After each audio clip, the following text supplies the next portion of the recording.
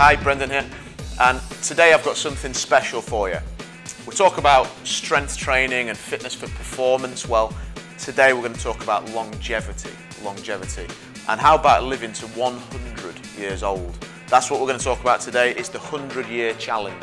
Now, I've been drinking this strange looking concoction for a few months now, and it's a really nice smoothie despite its appearance. I've nearly finished it today, and everybody keeps asking me in the office and in the gym, you know, what is in this thing?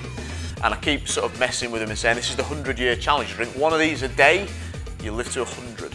So I'm going to give you the secret ingredients to my smoothie today. So what is in this ultimately? Well, first and foremost, the base of it is almond milk. So almond milk's really nice. It's got a good protein content and tastes good too. A few ice cubes, a clump of spinach leaves in there, and then we put in frozen blueberries, handful of frozen blueberries, scoop of vanilla protein powder, whey or an isolate, and then some fibre. So I put in some flax seeds and some chia seeds.